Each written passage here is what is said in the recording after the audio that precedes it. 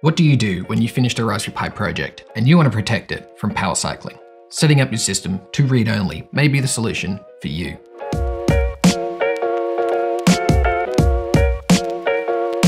Today we're going to set up a Raspberry Pi to run read-only, making it revert to your preferred configuration after every reboot. This is going to be a perfect solution for creating permanent digital signage and video loopers, information kiosks, multiple user work terminals, and for educators managing a classroom full of Raspberry Pi boards. There are going to be some concessions. Once you have turned your Raspberry Pi into read-only, no changes, be it writing new code, changing files, deleting directories, are going to be remembered after a reboot. For instance, if you create a new directory on a read-only Raspberry Pi, when it restarts, that directory will have disappeared. However, data can be pulled from a read-only Raspberry Pi via a USB or in any other normal way. So, with your Raspberry Pi set up just like this and all your settings and data exactly how you want, let's effectively take a permanent snapshot of this moment. And whenever the system gets rebooted, it's going to revert back to this snapshot. And we're going to be able to do this by turning the Raspberry Pi to read-only. But first, for real, back up that micro SD card. With Raspberry Pi OS displaying like normal, open up a new terminal using the black button at the top left of the screen. From here on out, it's going to be the exact same process if you're accessing the Raspberry Pi headlessly or directly. Link down below all about headlessly accessing Raspberry Pis if you need. In this new terminal, type and enter the following: sudo raspi-config. This line starts with sudo, which means it's going to run the following with admin privileges. As soon as you press enter on this, it's going to open up the configuration menu of the Raspberry Pi. For today, we're going to navigate down to performance options and press enter. This is going to take us a layer deeper into the menu. In this page, we're going to navigate down to the overlay file system. This is where you're going to be able to enable or disable the read-only file system. And here you can see it's going to ask you, would you like the overlay file system to be enabled? And here we're going to say yes. Having done this, you're going to see two things happen, one after each other. First, it's going to bounce back to the black terminal for around 30 seconds to update the normal root files. After it's done this, the terminal will display the message, the overlay file system is enabled.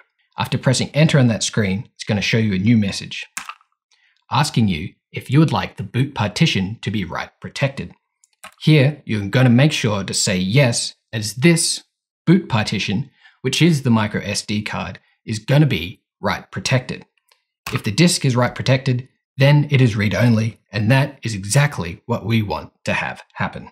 Thus, having pressed enter on yes and rebooting the system, your Raspberry Pi is now completely in read-only mode. I'm going to demonstrate exactly what this means.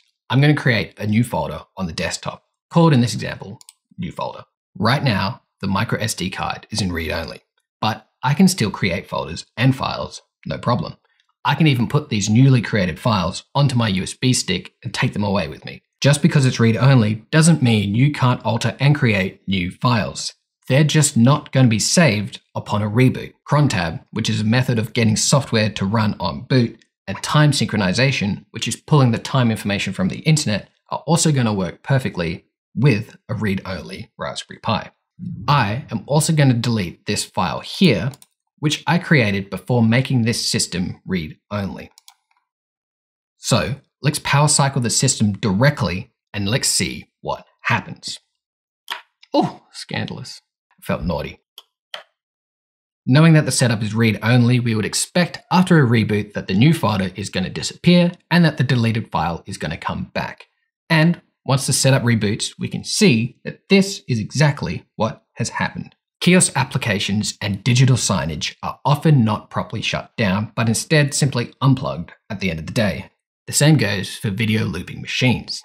Repeating this in the mid to long run is what eventually causes your SD card to corrupt. Another scenario where you'd want a read-only Pi is when you have a fully completed project and you want it to be both reliable and power cycled via, say, an external timer.